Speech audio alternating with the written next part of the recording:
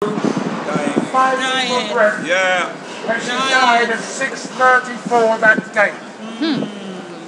We went to Tottenham Police Station to demand that the officers involved in the illegal raid be suspended. Yeah. Why did we say it was an illegal raid? Because it was illegal. Because Cynthia Jarrett was killed moments to 6.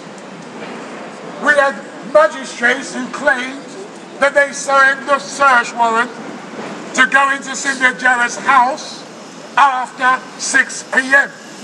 Which meant that they signed the search warrant after the raid had taken place and after Mrs. Jarrett had been pronounced dead. All we wanted was the suspension of these officers and a thorough investigation into what had taken place because we believed it not to have been lawful. Tell the story stuff. Instead, what we got was police officers who wanted to mock us. Police officers who wanted to deride us. Police officers who wanted to use this as an excuse to harass and put us under further duress.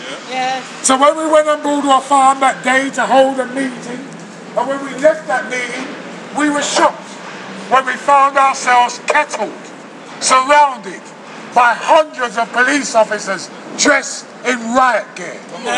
Hundreds of police officers, hundreds of police vans telling us to get back on their estate. You niggers, you wait there. You stay there. This isn't Brixton, you niggers. You wait.